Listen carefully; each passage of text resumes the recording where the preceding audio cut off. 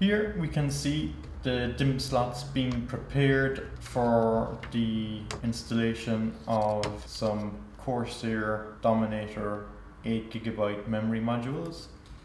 One should read the manual to ensure that you insert the memory modules in the proper configuration.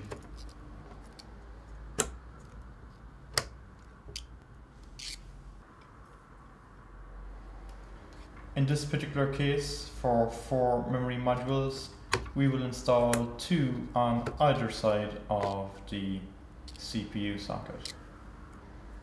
To ensure the memory modules are properly secured into place, one should push down with a good deal of pressure until they lock into place.